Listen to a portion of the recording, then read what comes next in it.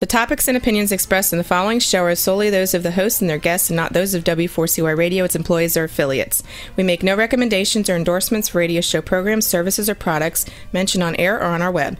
No liability, explicit or implied, shall be extended to W4CY Radio or its employees or affiliates. Any questions or comments should be directed to those show hosts. Thank you for choosing W4CY Radio.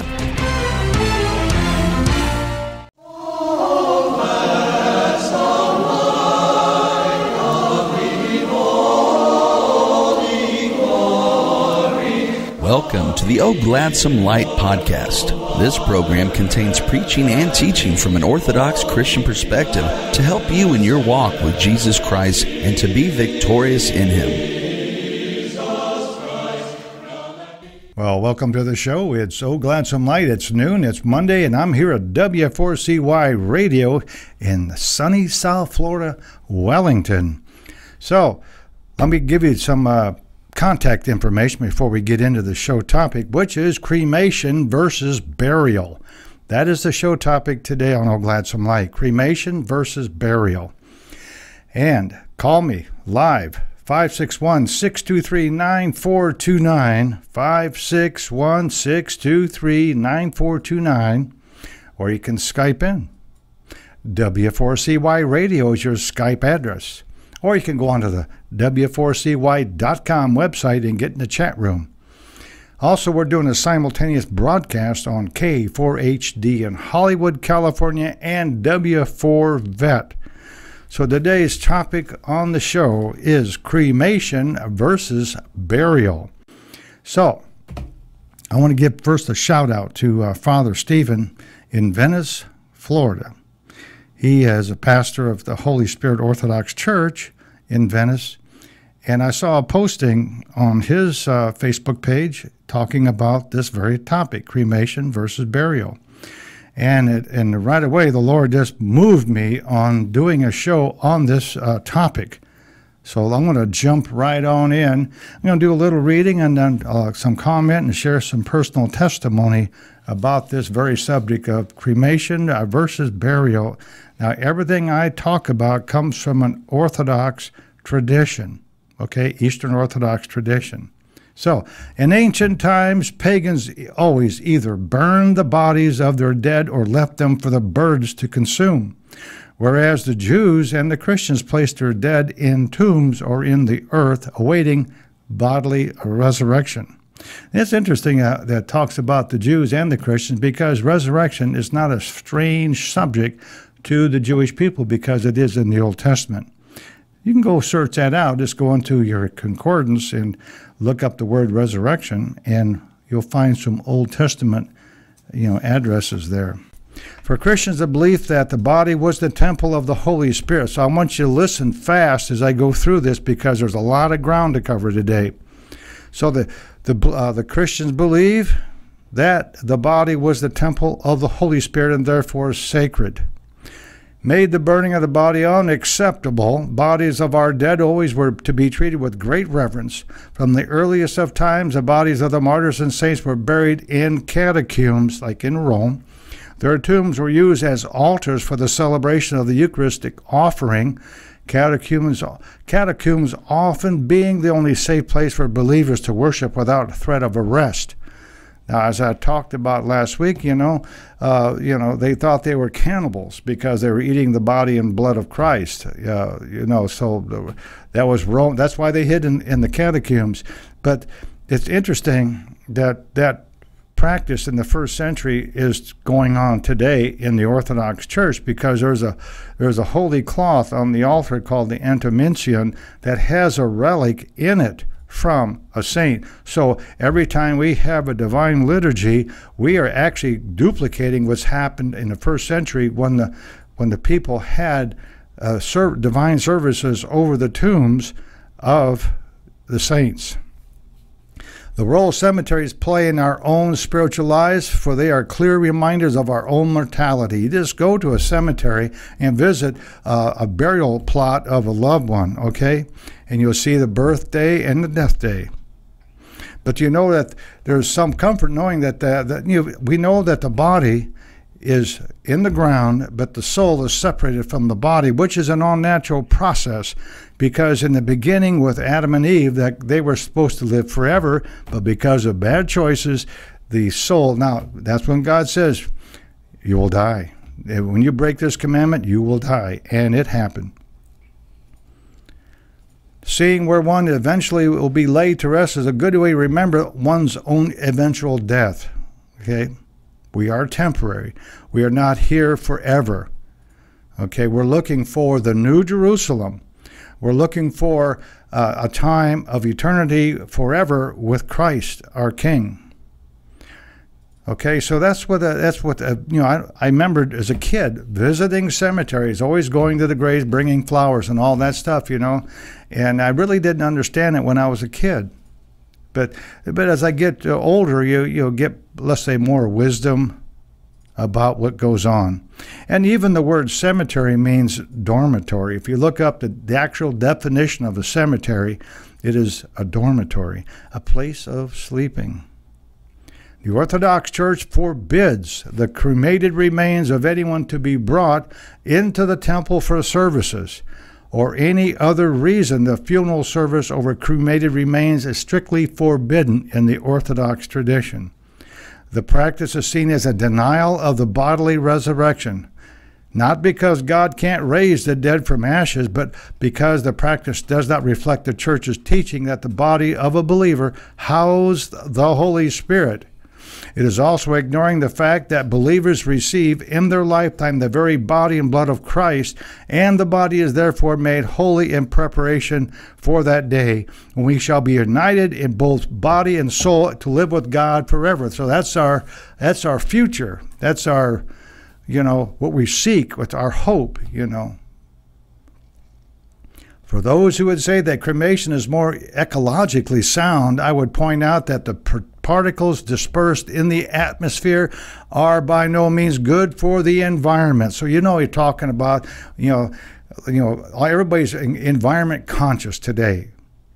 But by being cremated, you're actually putting into the air toxins. And I get more into this, how the cremation process works. A new way of burial is called the green burial. Now, we hear a lot of green stuff going on in our world. Green this, green that. But I tell you what, the Jews and the Orthodox have always had green burials. And I'll explain a little bit more in the show as I develop this thought. But a green burial requires a simple pine coffin with no metal nails or glue, but only using wooden pegs and natural materials, okay? The body is not embalmed, in keeping with the Orthodox tradition, so nothing goes into the earth that is not natural. This is one of the most inexpensive ways of interment, and is in keeping with the canons of the Orthodox Church. Okay. Now, even if you go on the website, you can find Orthodox cemeteries where the Orthodox Christians can be buried. Okay. And I remember when I was a kid, I went to my dad's funeral. He died when I was very young, and it was an embalming process and the casket and all that, and a lot of money putting him into a vault and then capping the vault and then covering with earth. It almost reminded me of the Egyptians, what they did with their dead, their kings and their princes and queens and all that. They would make them try to last forever because they would go to the afterlife, And so, these archaeologists, they'll go into these tombs and they'll find these embalmed people, and some of them look like they're pretty fresh, even though they've been in the ground for over 2,000 years. It's quite amazing. Now, let me talk about cremation here for a moment. You've heard ashes, ashes, and dust to dust. It's a common phrase we hear associated with funeral practices. This first appeared in the Church of England's Book of Common Prayer in 1549. The phrase dust to dust has some biblical origin from Genesis 3:19. If you look at that scripture, that's when God said that you came from the earth and you're going to go back into the earth. So you came from dust and you're going to be dust. Okay? And also, if you look in Ecclesiastes 3:20, the words ashes to ashes do not appear anywhere in the Bible. The scriptures never instruct people to burn dead bodies, turning them into ashes. It's not in the scriptures. Now, let me tell you a little bit about my experience with cremation. My brother passed away. In fact, he passed away on my birthday in 2012. And he was cremated, to my dismay. And I found out that Medicaid would not pay for a burial, just the cremation. So it seemed like the federal government got into it. And, I thought we had separation of church and state. But he was on Medicaid, and they paid for the cremation, but they wouldn't pay for a funeral. And I was at the time, no money to do that. My mom had already, burned up the life insurance, and so we were caught in the situation. And I was very saddened of this process because, my brother always wanted to be buried next to his dad in Fairview Cemetery in Mishawaka, Indiana. So interesting, when I went to this memorial service, all there was a small box on the table, and pictures. And that was strange to me because there's always, the traditional funerals, there's a viewing and all that, As I'll explain a little later what happens in the Orthodox. I tell you what, the Orthodox burial is very similar to a Jewish burial. And I'm going to develop that here in a moment. Because my mom and dad had a burial, I can actually visit their graves this date. Even my dad's brother, who served in World War II, he was killed in action in France. And I went on the internet and typed his name and actually found his marker cross in France where he's buried, and know exactly the plot number where my Uncle Clarence is buried in France. So if I ever go to France, that's one of the things I'm going to do, is I'm going to try and find his location, his grave. Well, I'm going to give you a little history of cremation, what happens. Cremation comes from the Latin word cremare, meaning to burn. Some historical reasons for cremating the dead were, here's a list: to cope with the fear of the dead, to enable easy transportation of bones back to homes or other places. Yeah, that sounds expedient, doesn't it? To prevent bodies from being stolen by thieves. That's kind of a stretch for me. The belief that fire freed the soul from a wandering and searching, which is in error. Belief that fire purifies the departed person's soul, which is also in error. By the latter part of the 4th century, the burning of human corpses had become increasingly rare in the Roman Empire. Likely, the consistent Christian rejection of cremation, long before Christianity became legal, was having an empire-wide impact. Cremation begins reappearing in the West in about 1855, when an international congress of medical experts met in Florence in 1869, contending that the earth burial was unhygienic. Can you imagine that?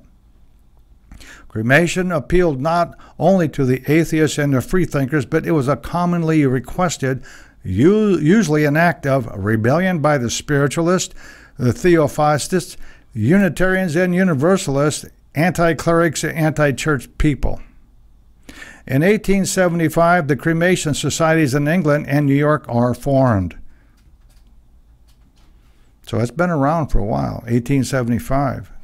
The cremation rates in the United States have increased dramatically over the last several decades, from 0.003% in 1900, now come up to 2010, it's up to 40%.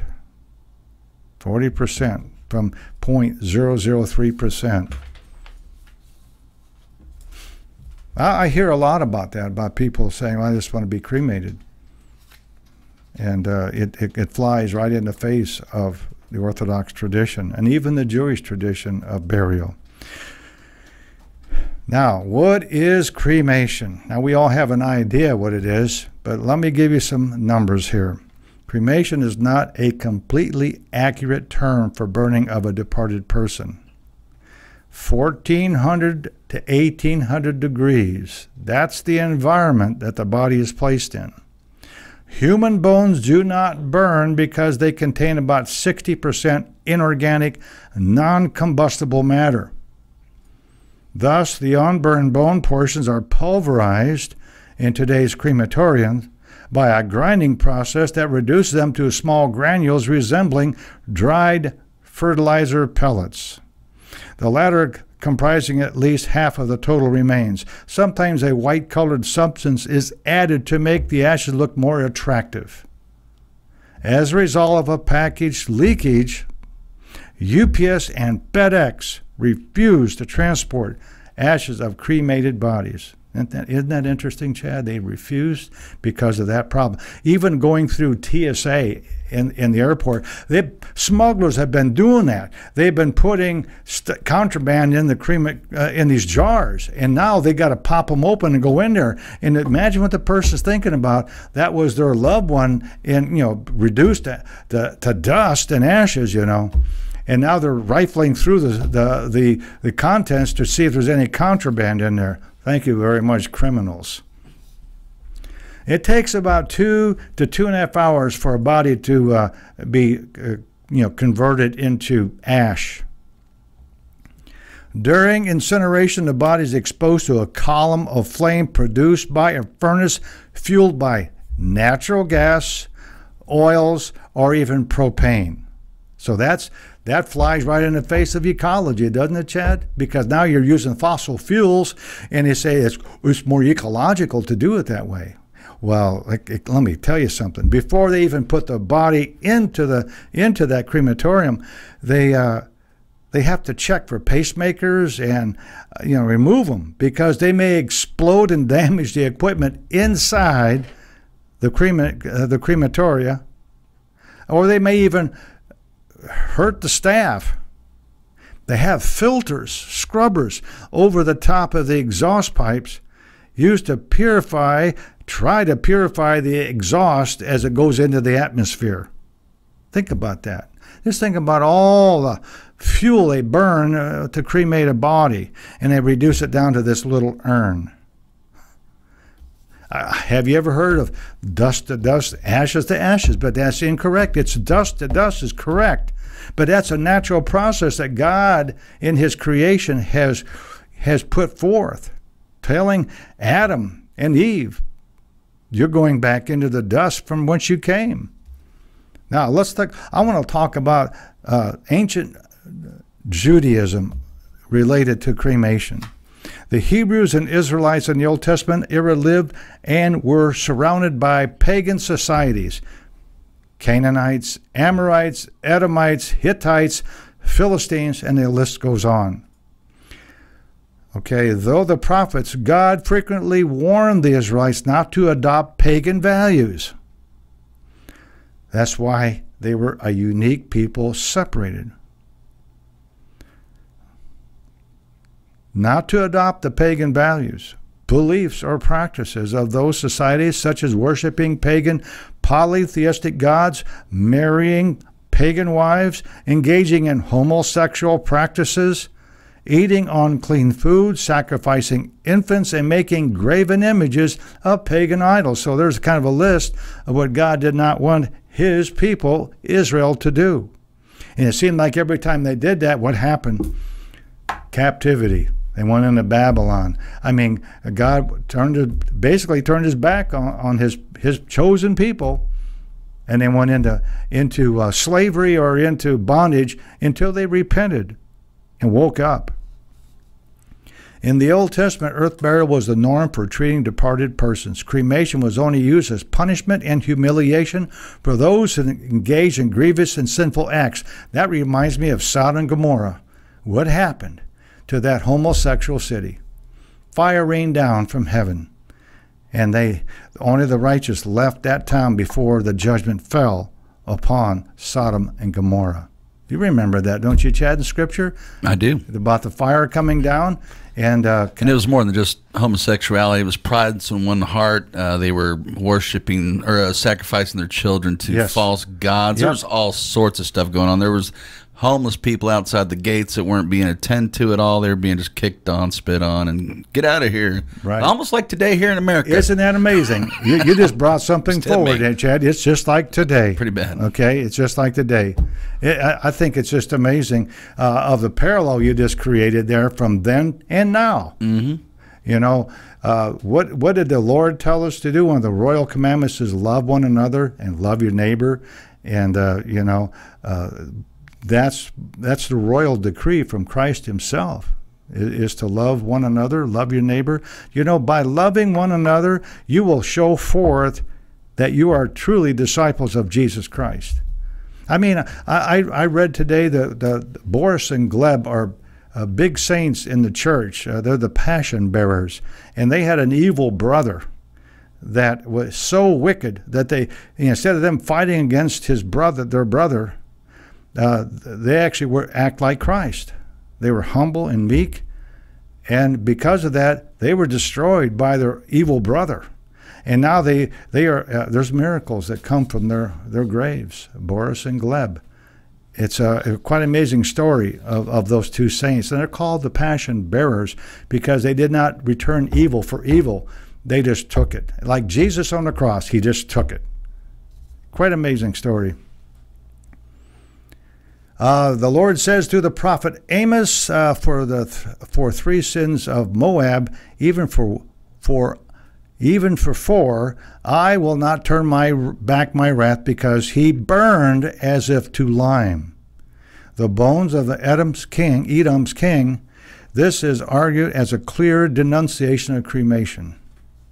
The Israelites treated the body of a dead person with great respect by closing the eyes, washing the body, draping a napkin over the dead person's face, and anointing it with aromatic spices, and wrapping it in with linen. Now, when I say that should bring or trigger a story in your mind of the gospel when Jesus Christ was removed from the cross. What happened? They brought him down, then they wrap him in linen, and they placed him in the grave. They didn't burn him, they didn't cremate him, and they did everything the list I just read off. I'll read it again. With great respect by closing the eyes, washing the body, draping a napkin over the dead person's face. Remember that when they went in, burst into the tomb, and all was left was the burial clothes, and there was the body wrap was here, and then the face napkin was over there. So it shows you that Jesus was actually interred per Jewish law. And what did the myrrh-bearing women were doing Sunday morning when they were coming to finish the burial process and anoint with aromatic spices? See, so you see that if we're Christians, why don't we emulate our Lord? Why don't we do exactly? It's like when it comes down to the Holy Communion, the body and blood of Christ. Why don't we do it exactly the way the Lord said to do it in the upper room? Now, that's a story. That's another show topic I have talked about many times. All you got to do is go to ogladsomelight.org and go to the iHeart link, or even the YouTube link now. It's on my homepage, and you can watch videos, or you can go to iHeart, and I have all my shows archived on the iHeartRadio link. I looked at some of a summary of the Jewish funeral customs, which is amazingly because the Orthodox do it pretty much the same way as the Orthodox Jews did back in the day. Even today, funerals should take place as soon as possible. We don't embalm. Okay, we don't put that. We don't have the mortician pump out the body fluids and pump in the formaldehyde. That doesn't happen. It's natural. In fact, well, what about the stink and all that stuff? Well, here's what happens. Remember, the person is in a pine box. a plain pine box. You ever see you know what a casket is? That's four-sided. It's got handles all, and it's extravagant stuff. And well, Orthodox Christians and Jews, they go into a plain pine box. You've seen the old cowboys. Like the old cowboys. Exactly, because they go the headboard and it comes out like this, and it comes in narrow to the feet. That's just that's what a that's How was a coffin. It just in case you had some bigger boys? I mean, no, bigger ladies. That was because of the arms were folded or so forth. So they made they made a triangle like that, So it was a six-sided box, not a four-sided box. It was made out of this pine that would easily consume in the earth. Does not the Lord say, "Dust to dust"? You're going to go back into the earth. So this was a process that God had already created.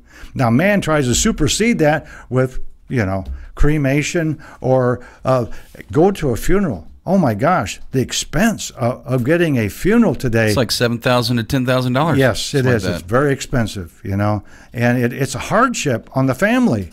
And that's even though if you have burial insurance, And I'm looking at some coffins online right now for like $7,000, $8,000, $2,000. Now, there's a difference. Casket is one thing, coffin's another. Oh, is it? Coffin means should mean in there a simple, plain pine box. And casket's more of a nice ride. Right, exactly. And no autopsies, unless the state laws require it. If it's a mysterious death, then you're going to have an autopsy. But normally, no autopsies. Yeah. Cremation is not allowed. I'm reading from a Jewish list now. This is because traditional Jews are prohibited to desecrate the body by artificial means. Okay, isn't that amazing? Isn't that amazing? And this thing runs parallel with the Orthodox burial.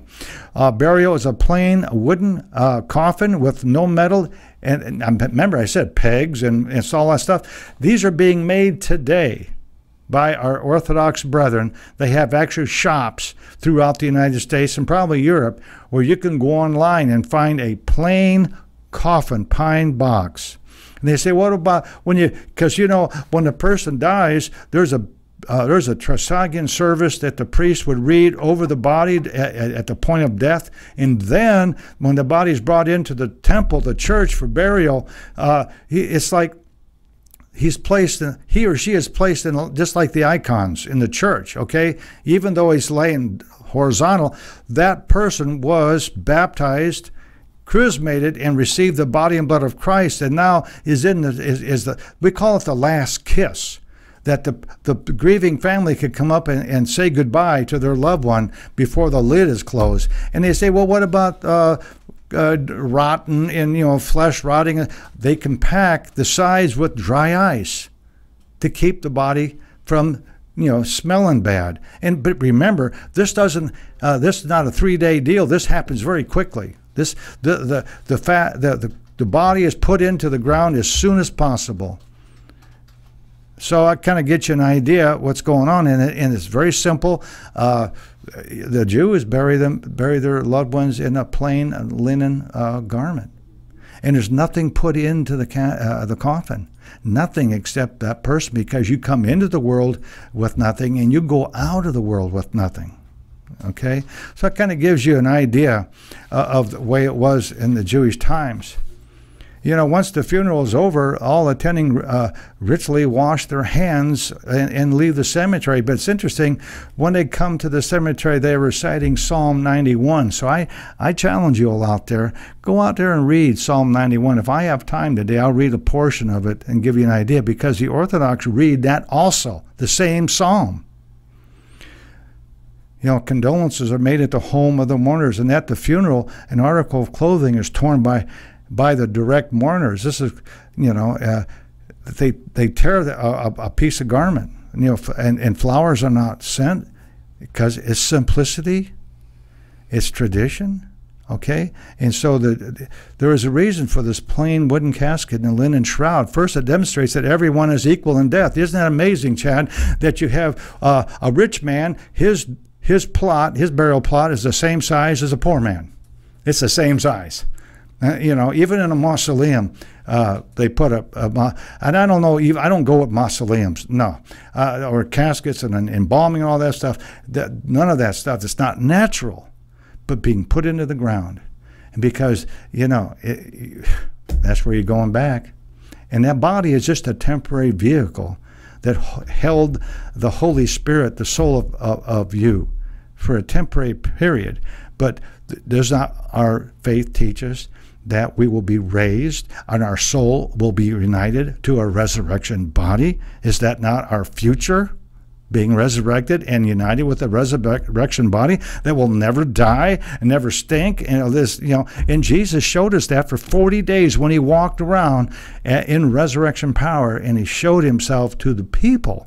And he even told Peter, feed my sheep. And that was they were having a beach breakfast, a fish fry on the beach that morning when he told Peter, feed my sheep 3 times. So death is the equalizer. It is still a same, 6 feet down, 6 feet long, and 3 feet wide or something like that is the size of a grave. So Orthodox Jews don't do the cremation.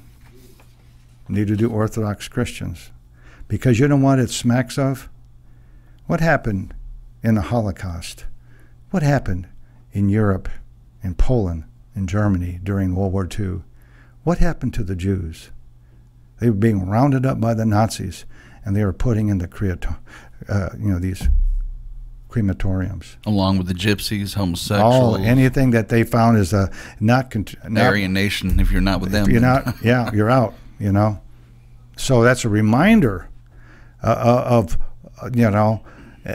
it's a reminder of the Holocaust, the cremation, especially, of course, it wasn't only the Jews, it was other people too, like you said, gypsies, Christians, anybody who didn't kowtow down to Hitler's decrees, you ended up in prison, in a death camp.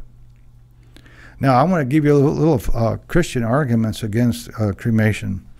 First point, our Lord, God and Savior Jesus Christ died on the cross and was buried. And it says it in the Nicene Creed. Okay?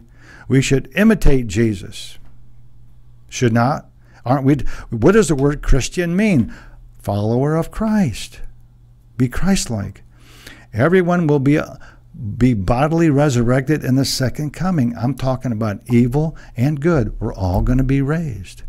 And then there's going to be remember I talked about the wheat and the tares and the sheep goat judgment. There's going to be a separation.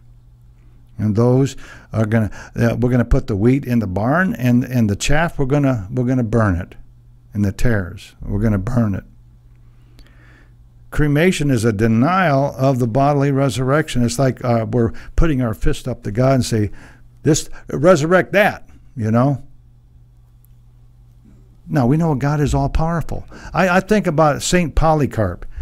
He was one of our first martyrs. He was an old man, and he wouldn't kowtow to the politics of the day. He was arrested, and then he was burnt at the stake. Now, did he willingly go there? Well, he went there. He knew that was his call, but they tied him to a stake, and they burned him alive. And he was basically cremated.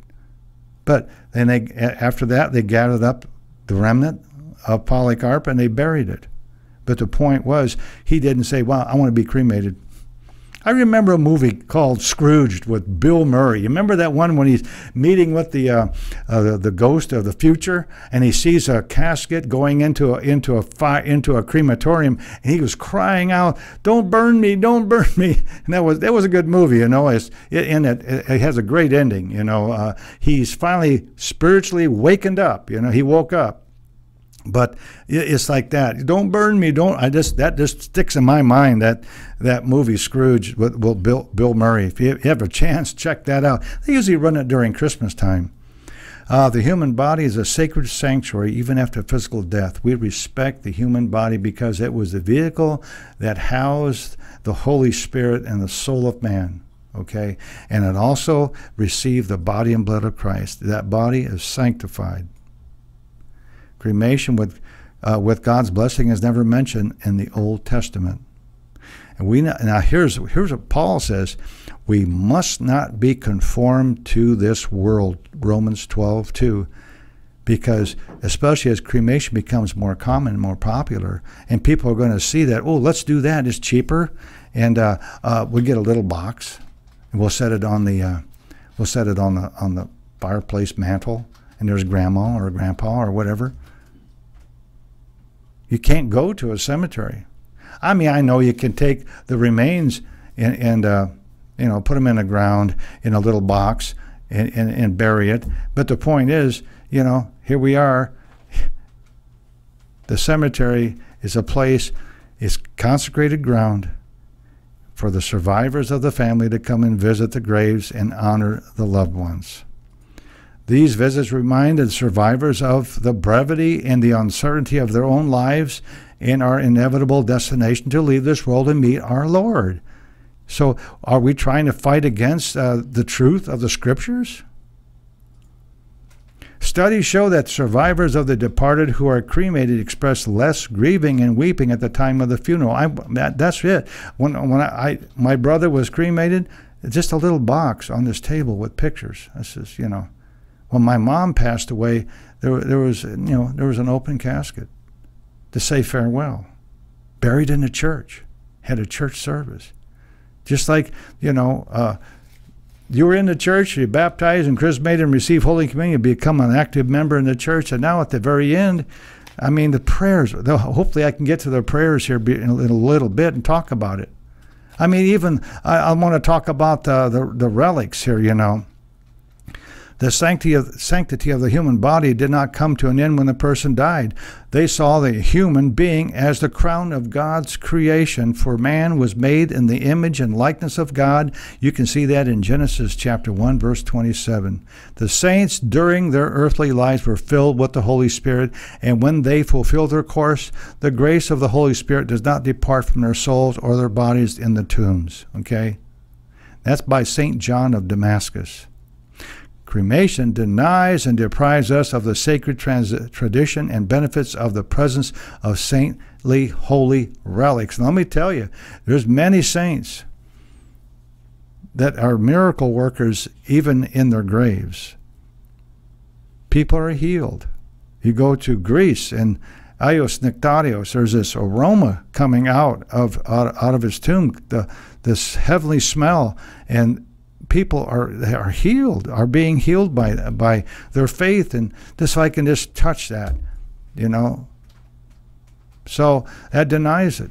I mean, some saints, when they're taken out of the ground, they haven't even corrupted. They still look as fresh as they were when they were placed in the ground, which is quite amazing. That's a miracle in that sense.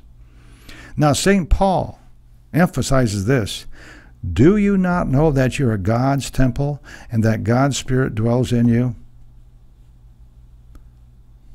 If anyone destroys God's temple, God will destroy that person. Interesting scripture, isn't it? For God's temple is holy, and you are that temple. And he says later on, do you not know that your body is a temple of the Holy Spirit within you, which you have from God? You are not your own anymore. You see, you're not. Are you a purchased vessel by God's sacrifice? So if someone kills you, God will kill them? Well, it's because they're killing your holy temple. If someone murders you or kills you, well then your life is abruptly ended. Now it becomes, it's all up to God what He's going to do with that person, wow. Because it's all about the mercy of God, and it's all about, okay, if someone kills you, then we have laws in our country that that arrest people and put them in prison or give them the death penalty and stuff like that. But if somebody kills you, first of all, God is omniscient, omnipresent, and all-knowing. And if He allows that, it's part of the plan. It's part of the plan. Hopefully you're prepared if that happens to you. Right. But as far as the perpetrator that did that act, okay, it's all about the mercy of God. And it's like I was talking about Boris and Gleb. Their brother killed them. Uh-huh. Their evil brother killed them. And they didn't fight against that. Normally we go out in traffic on I-95 and if someone cuts us off, it's going to be a holy war. You know what I mean? And even people die of road rage out there because of that. Well, look at Boris and Gleb. They gave it all up, and they became martyrs and saints in the church. So they could have intervened and protected their own flesh, but that wasn't the plan of God for their life.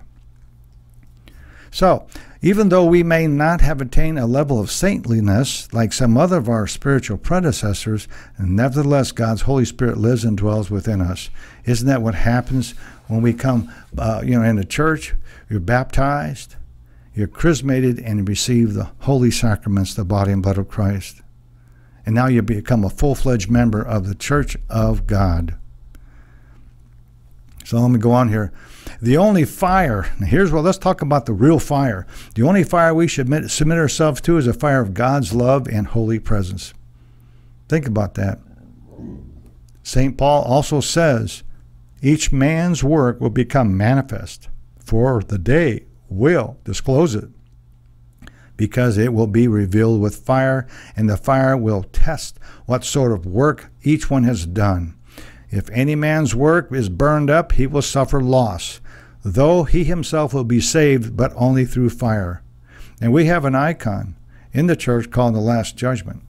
And it shows that Jesus Christ sitting on the throne, judgment seat, and there's fire coming out of the throne, and it comes down as a form of like an S, and it goes into hell. But that fire is God's love all the way into hell. And it's the people who make a choice to separate themselves from holy God. They choose that. God don't send them there. They choose that. But it's the same river, if you could call it, the same river of love. If you love God, when you see that fire, you'll feel love. If you hate God and if you see that fire, you're going to feel hate, because it's coming right back on you like a mirror. See, the Orthodox faith affirms the fundamental goodness of creation. It understands the body to be an integral part of the human person and the temple of the Holy Spirit, and expects the resurrection of the dead. We sing that all the time in our divine liturgies. The Church considers cremation to be the deliberate desecration and destruction of what God has made and has ordained for us. The Church instead insists the body be buried so that the natural physical process of decomposition may take place. I mean, I've talked about people who say, well, I don't want the worms to eat me. This is part of the process. You're not going to care because you're gone. What made you is gone out of that temple, that body, but you don't desecrate the vehicle that God has placed your soul into. The Church does not grant funerals either in the sanctuary or at funeral homes or at any other place to persons who have chosen to be cremated. And that's a choice, That's a choice. So let's say you have a person that passes away and they're an Orthodox. You can talk to the funeral director and say, look, I want a green burial or a Jewish type burial. That's right on, because the funeral director knows exactly what a Jewish burial comprises of, okay? And as soon as a person dies, the priest is called, and he comes to the house, and he reads the Trisagion prayers over the dead person, okay? And it's interesting, in some traditions, there's a burial shroud. Now, some of them have a cloth that has the Trisagion hymn placed over their eyes.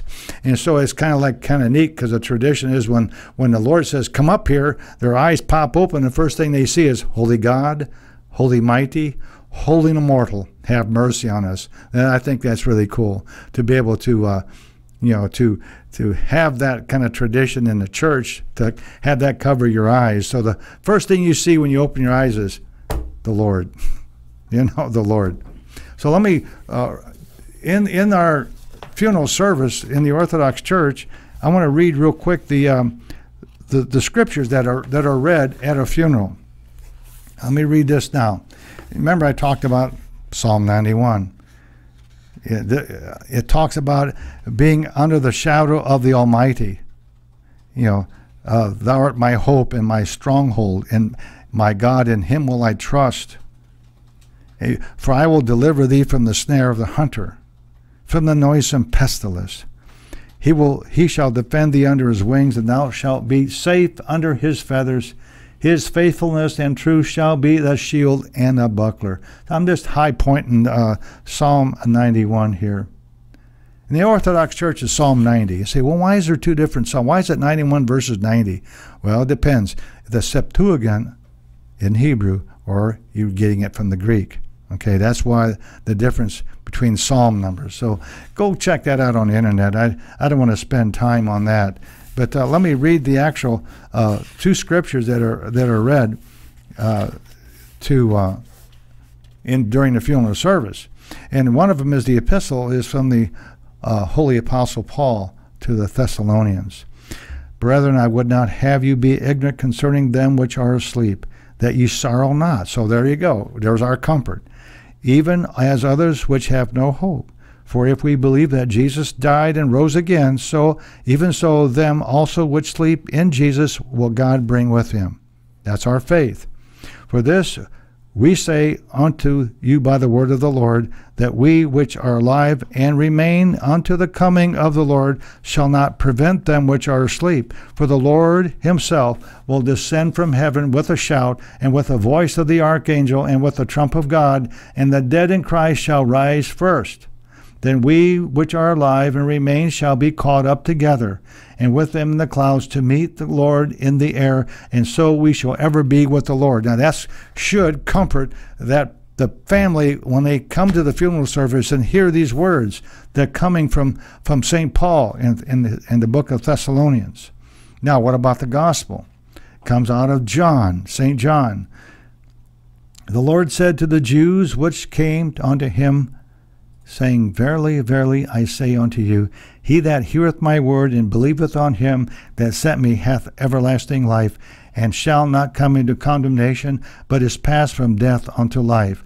Verily, verily, I say unto you, the hour is coming, and now is, when the dead shall hear the voice of the Son of God, and they that hear shall live. For as the Father hath life in himself, so hath he given to the Son to have life in himself, and hath given him authority to execute judgment also, because he is a Son of Man. Marvel not at this, for the hour is coming, in which all that are in the grave shall hear his voice, and shall come forth. And they that have done good unto the resurrection of life, and they that have done evil unto the resurrection of the damnation. I can of my own self do nothing. As I hear, I judge, and my judgment is just, because I seek not my own will, but the will of the Father that has sent me.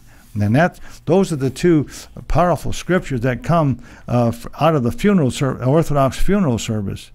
That it all boils down to resurrection. That we have a temporary body, and we are given a time of theosis. Now, that theosis is that process that God uses in us to make us more like his Son Jesus.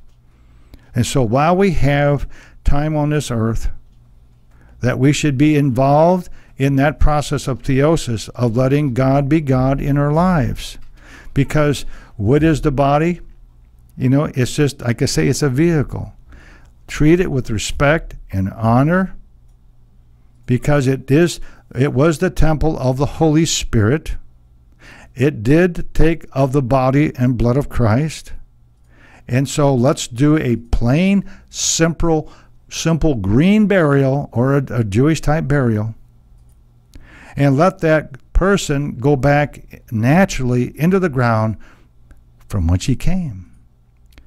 We have talk about dust to dust in Genesis chapter 3, verse 19. So let us emulate, or let us agree with the scriptures, and not fight the scriptures and say, well, I'm going to be cremated. And now you're going to find yourself you're going to deprive yourself of all the blessings, of being in a church burial, and being in a cemetery where the monks can come and pray for you and pray. You say, well, you won't pray for the dead. Excuse me. We remember. In fact, when a person dies, we always say, memory be eternal. And we're telling God, don't forget about our loved ones. So you'll hear they call it a panachida. In the Greek, it's imenosamen. But we would hear the words, memory eternal. And that person's memory would be eternal in the presence of God the Father. So I hope that this subject today, this topic on cremation versus burial, made sense to you, and that pass this message on to your family. Now let them hear what I had to say today about this. Choose the burial in a green burial. Okay, choose not the cremation. Okay, don't be confounded by the worldly wisdom. Let us do it the way God has prescribed us to do this.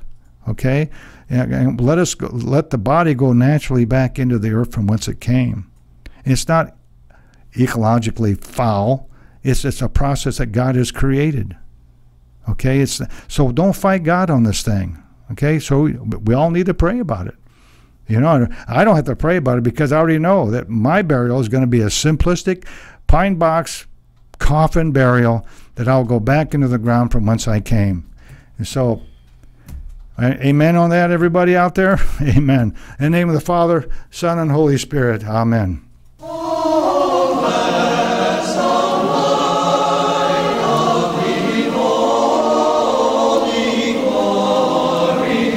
Thank you for listening to the O Gladsome Light podcast. We hope this program has encouraged you to fight the good fight of faith and walk in the accordance with the commandments of our Lord. May God bless you on your journey to salvation.